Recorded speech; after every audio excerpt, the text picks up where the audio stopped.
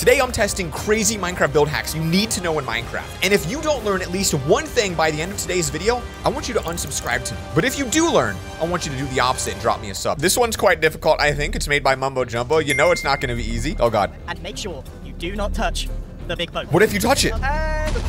Oh, the boat explosion! Dude, that is the most annoying thing you could ever do in Minecraft. I love this. The thing is, I don't really know how to make an efficient redstone clock like my boy Mumbo did, so I'm gonna do a inefficient redstone clock because, well, I'm not that good, you know what I'm saying? There we go, redstone clock's done. Now, this build, low-key seems a little bit easy. I mean, you just walk around here and put a crafting table up and then put a bunch of boats into it, so it doesn't seem that bad, in theory. You said press Q on it? Yo, I didn't know you could craft and press Q to instantly craft. That is actually epic. Look at that. That looks so real. It looks so good. The only way you might be suspicious is if you see this little shadow right here, and you go, I don't know if shadows should be that dark. Let's see what happens when we get into it. Look at this. Oh, it's so weird. And the best part is for us, my bottom boat was a different color. And so all the others came out a different color of brown, which makes this kind of look like a glitch. That is epic, dude. Carpet on top of a fence makes instant stairs? Whoa! That's really cool. We're going to get our cobblestone placed right now. Obviously, you can't just walk up one of these. Okay, nope. We know that. So now what we're gonna do is place our fence below it and see if that does anything.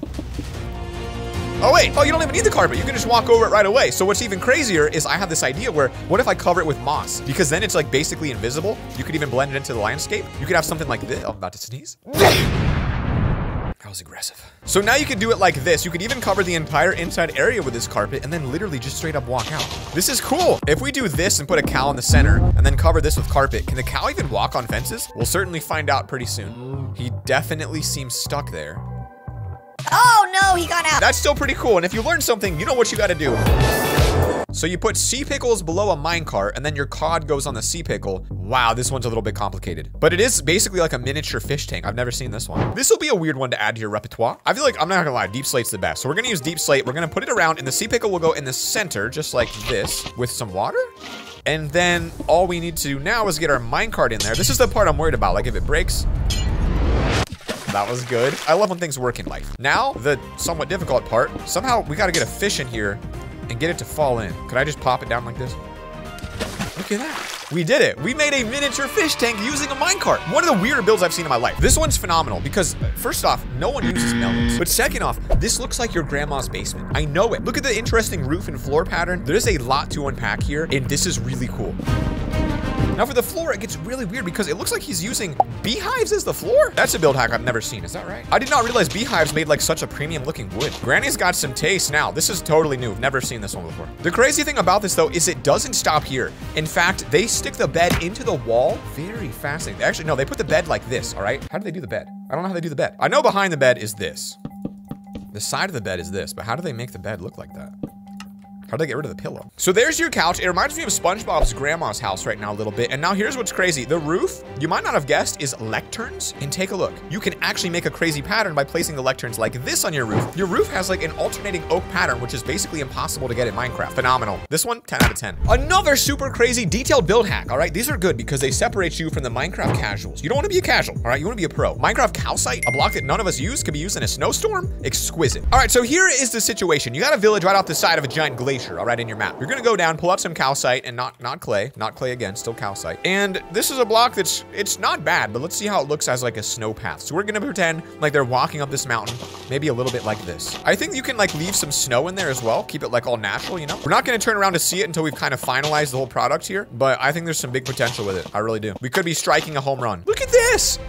Look at this. This actually looks incredible. It actually fits so well. It reminds me of putting just a path block down in a village, but just what it would look like if you did it in snow. This is good. 10 out of 10 hack. Very advanced tip coming in, folks. If you name a Vindicator Johnny, they become a perfect chef for your base. As food falls, they slaughter the food for you and literally kill it with a giant axe. Look how incredible this is. So we're going to use one of these beautiful humble abodes to store our Vindicator named Johnny. Obviously, lock him in so he can't escape, and then put him in like a little counter, maybe something like this, right back here in the corner. And then a trap door to secure him in here.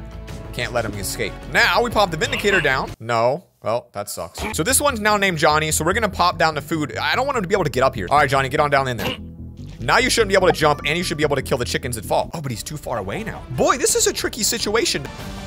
It does work. This is such a cool way to kill your moms. Like, don't be using pistons, guys. Get yourself a personal chef, all right? Play like a pro. Get yourself a Johnny today. Now, if you somehow still haven't learned something in this video and you know every one of these hacks, this one's gonna blow your mind because the simplicity of it is beautiful. This is a new way to build a fantasy woodland map inside of your streets. Look at how pretty this thing looks. This is gorgeous. The moss, the glowberries, the freaking cobblestone. This is something else. All right, let's try it now. So moss goes down, then your brick wall, then your chain, then your glowberries, but I don't know how to particularly place them.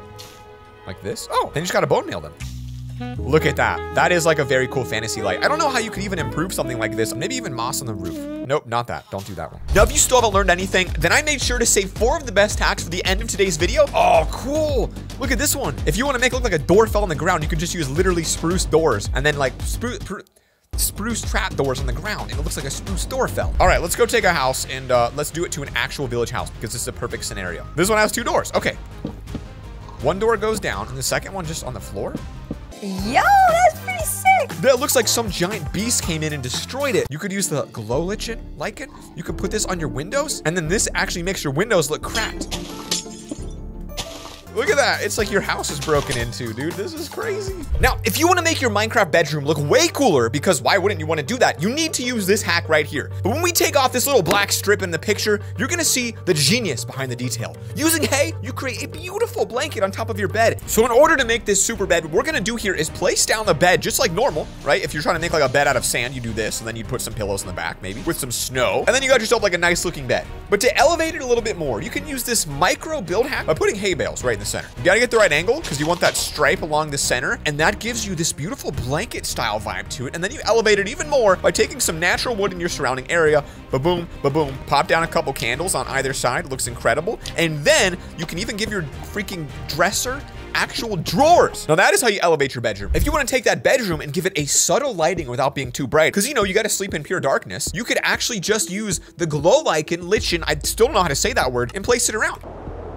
We'll take these candles out to give it a true dark vibe, including these frames. And you want it to stay dark because you're trying to enjoy the night and enjoy the stargazing. You can just do a couple of these around, so it's just a faint, subtle lightness. It's enough to stop mobs from spawning, and it's not too much that's gonna ruin your stargazing. Plus, you could honestly like be pretty clever about it and like hide it so that it's literally invisible. Now look at that. You've got fully lit, just a beautiful ambient atmosphere here, and you don't know where the light's coming from. This actually looks really cool. If you want your base to feel more exotic, you can create this billionaire-style chandelier that's like a miniature amethyst in your base, and I love this design. So what we can do above the bed is create a miniature amethyst just like this. We'll go up a couple layers. This might look really, really cool. I don't want it to be too gaudy, you know, just keep it nice and simple. A little something like this.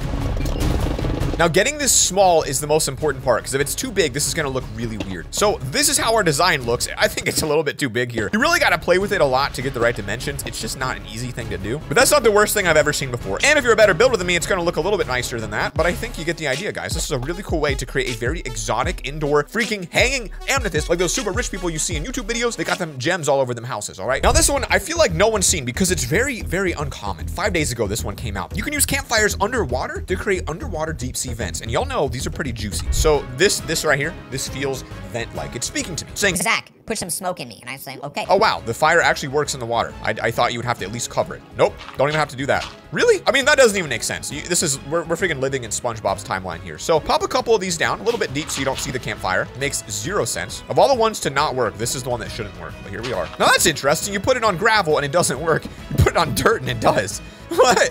It only works in the dirt. Yo, that's weird.